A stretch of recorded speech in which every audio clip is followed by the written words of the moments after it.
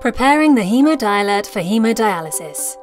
The first thing to do is to check that the battery in the unit is working as it should be. So, plug the sensor into the unit and you should hear a long beep. You now can be reassured that the battery life is adequate. The next thing to do is to check that the sensor is working. Take an isopropyl alcohol swab and wipe the sensor with it.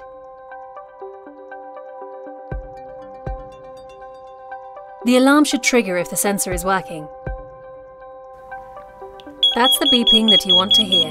Disconnect the sensor to stop the alarm. You now know that the sensor is ready for use during the dialysis session.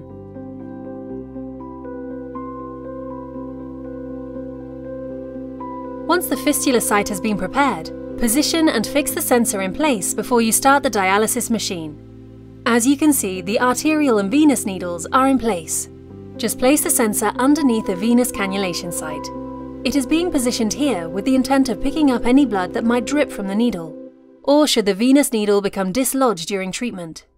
Locating it below the venous cannulation site allows any blood leakage from the area to be sensed, and the alarm will trigger to alert the patient and staff about a possible issue. Stick the sensor in place with some tape over the center. It doesn't need to be a lot. You don't want the patient to have more tape on their arm than necessary. It should be just enough to secure it during treatment.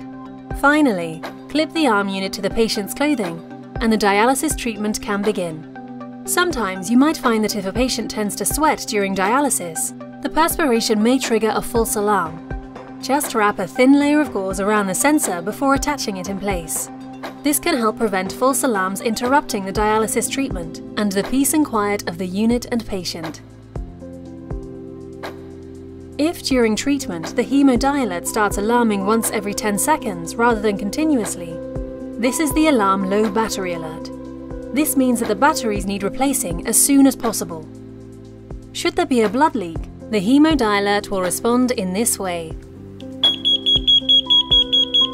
Once a blood leak has been detected by the hemodialert, it's time to check the cannulation sites for any leakage around the needle.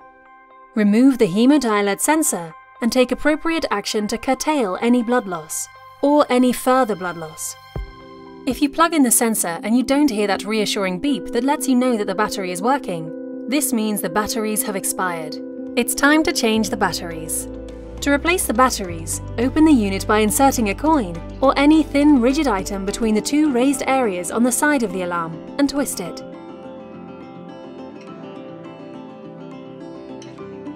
This will cause the alarm casing to come apart and reveal the battery housing. With the device open, you will see the A76 batteries. Carefully remove the batteries. You can use the coin to lever one out, and once you've got one out, the others can be easily removed. When you have 4 new batteries, there's a guide on the bottom of the battery housing which shows which way they should face. Just be careful that you get the pluses and minuses the right way round. The easiest way to insert the batteries is to insert 3 batteries first, then take the 4th battery and insert it between the 2nd and 3rd batteries.